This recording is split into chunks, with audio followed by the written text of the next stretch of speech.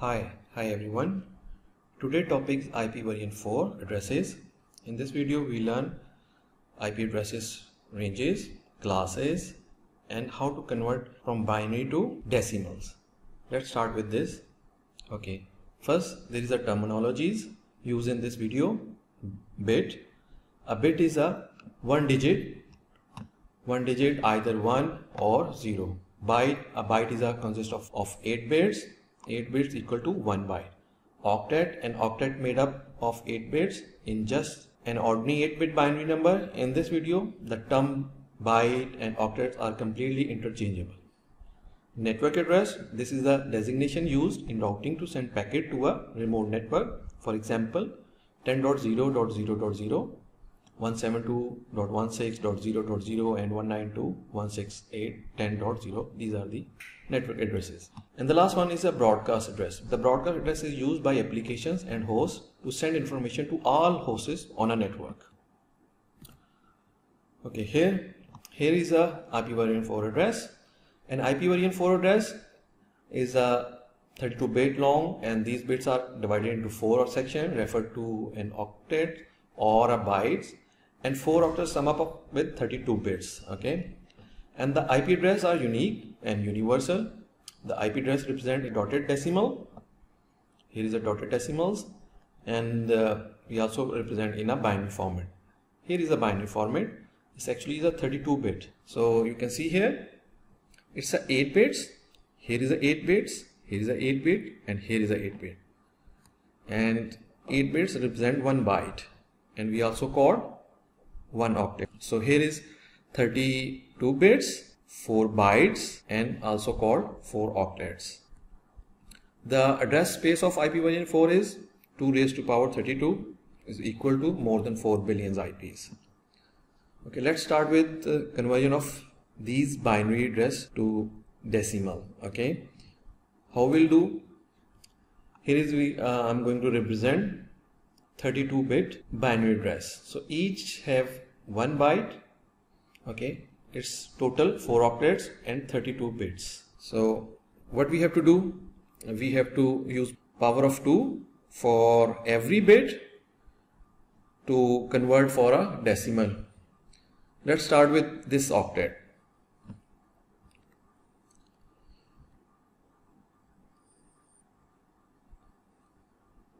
So here is 1 octet, 1 byte, and these are the bits with this octet. Okay, so we have to start with every bit with the conversion with the power of 2. So here is a 2 raised to power 0 from left to right. We have to.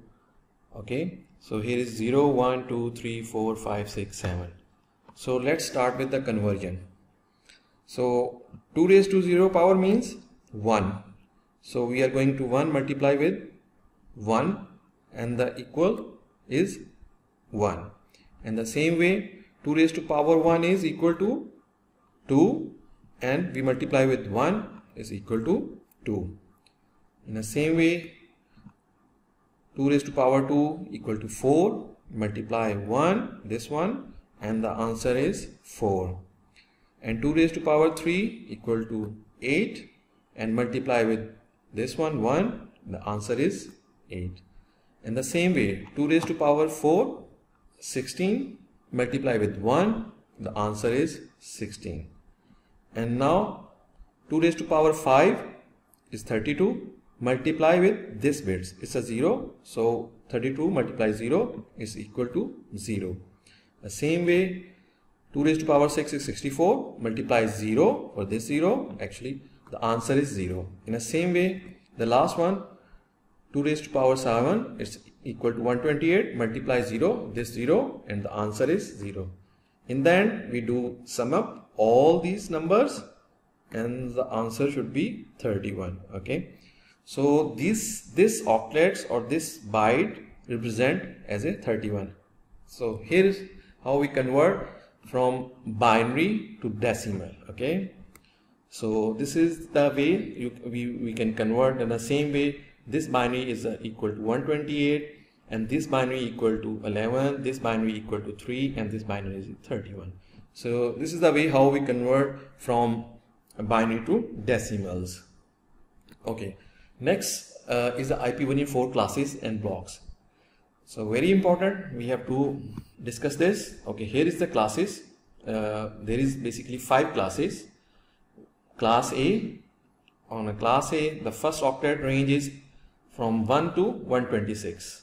Okay, and the default subnet mask is 255.0.0.0, or we represent it as /8 and number of blocks is here is 128 block for this range. Okay, and each block represent more than 16 million IPs. The format of the class A IPs, the first octet is a network ID and remaining 3 octets is called host. So okay, so this is network ID is the fix, then host we can play with this host. Okay, in a class A. In a class B, range started from first octet is 128 to 191 and the subnet default mask is 255.255.0.0, or also we represent as a /16, and the number of blocks with this range is more than 16k, and the maximum host is 64k for each block. For each block means 64k multiply for these numbers. So here is the total number of IPs you can, when you multiply this blocks to this one. Okay, and you can see here here is a first 2 octet is a network ID. This is a fix, and these 2 are host. We can change host. So 2 octets and 2 octets for network ID networks and 2 octets for host. In the same way, the class C is first range is from 192 to 223. Default subnet mask is 255.255.255.0, or also represent as /24. So number of block is 2097.152. Okay, and maximum host of each block is 255. So we have to do total, so we have to multiply for this one. Okay, for this, and then we have a total number of blocks and a maximum host. So we can see here there is first 3 octets is reserved for network ID, and the last one octet is a host. So this is a network ID, and class C have a last octet is a host, and remaining there is a class D is started from 224 to 239 is basically used for multicasting, and the other one is class E starting from 240 to 255. So it is reserved for research. I hope you understand all the ranges of IPv4 classes. So here is one more thing we have to explain, the private address space. We have a private addresses for each class A and B and C. The private addresses normally we use whenever we are going to make a local area network, private local area network. We can use these IP addresses. So in a class A, from 10.0.0 through to 10.255.255.255, this is a private range we can use in our local private network. In the same way, class B started from 172.16.0.0 through 172.31.25255. This range we can use as a private IPs. So in a class C, 192.168.0.0 through 192.168.255.255.255. This class reserved for private IPs in a class C. Okay, and one other thing I have to mention is there is a one IP 127.0.0.1 is a use for loopback IP. Normally, whenever you're going to check your own PC card, you have to do ping with 127.0.0.1. You can see reply back from you. If your card is working, then it's mean 127.0.0. is pinging from your PCs. Okay, and one more thing I have to clear here.